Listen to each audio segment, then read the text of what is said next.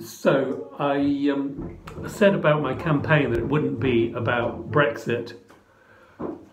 I do think it's important to record what's in the Sun today, October the 13th, the Tony Parsons piece headed "Ego Warriors are insult to people who voted Leave."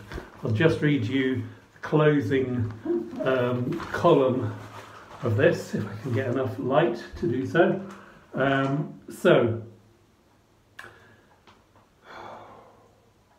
Not many Brexit supporters would fall to the ground weeping bitter tears while clutching a photograph of their children, as one especially sensitive Extinction Rebellion eco-warrior did this week, sobbing that he is a father of 2 children that's very frightened for their future. Comment: sensitive is being used as an insult. We need more sensitive people. Okay, I couldn't help thinking that he's lucky he doesn't live in Syria. The grubby foot soldiers of Extinction Rebellion are shrill, hysterical hypocrites, puffed up with their own sense of middle-class entitlement, calling for policies that would usher in mass starvation even as they queue for their delicious Happy Meals. Carrying on. And the 17.4 million patriots who voted for Brexit are none of these things. But do not mistake the silence of these people for surrender. Do not imagine they have not noted how democracy has been denied. And never doubt for a single second that a mighty reckoning is coming. And when it arrives, it will be a very British reckoning. There will be no violence, no blood, no mass breastfeeding in the streets. The reckoning will be done in the polling booths of our nation.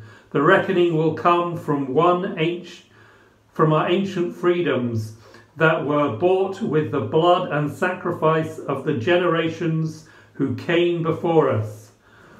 The largest vote for anything in the world's oldest democracy has been dismissed as the ignorant spasm of thick racist bigots. There has been no attempt to reach out and understand the legitimate concerns of our people. The 17.4 million have seen their wishes denied, derided and dismissed. But we haven't gone away. And when the reckoning comes, there will not be civil unrest in the streets.